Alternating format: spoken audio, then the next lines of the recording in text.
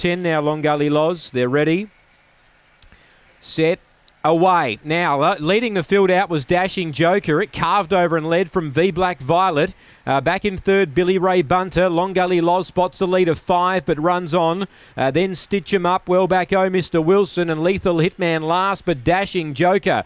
Led by 3. Long Gully Loz is coming and coming quickly. Powers home. Grabs the lead and gets up. Long Gully Loz beats Dashing Joker. Lethal Hitman might have run third. Mr. Wilson was close up with Stitch 'em Up. V Black Violet stopped, and it was back at the rear, and the time here we await for, but the red will get up. Long Gully Loz, didn't it find the line? Spotted the lead of 4 off the back, and it's raced home over the top to win. First favourite home. Number 1, 4-second Dashing Joker. It had a big lead. Carved right up in the straight. And 3's got third, Lethal Hitman.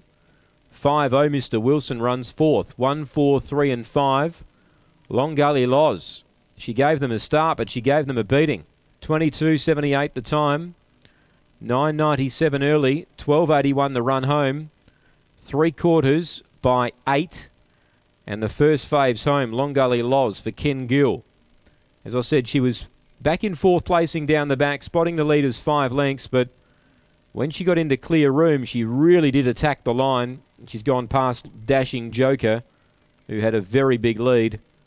And has run second. 3, Lethal Hitman ran third, and 5, Mr. Wilson clings on into 4th. 22.78 the first time of the day. It's a new personal best for Long Gully Loz, and she breaks her maiden status in fine style.